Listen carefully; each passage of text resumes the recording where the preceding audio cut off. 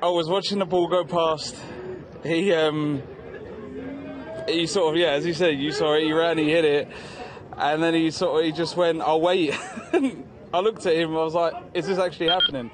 Like, honestly, I looked at him and I said to him, I said, sorry, but I can't help but laugh at that. It's one of the funniest things I've ever seen. And I said that to him, and I've never seen anything like it.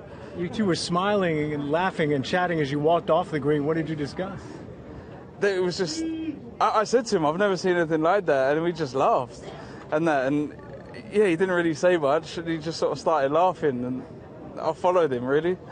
Did he give an explanation? Are you a playing competitor? No, he said, I don't know what that is.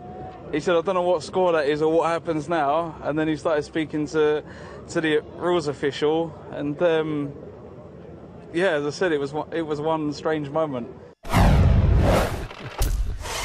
Well, Bob, your boy Beef seems really offended by the whole thing, right? You know, the moment right after that, we had a chance to chat with him, and he called it a moment of madness. That was the best description ever. That's it. We should have just let Beef handle everything from the very start.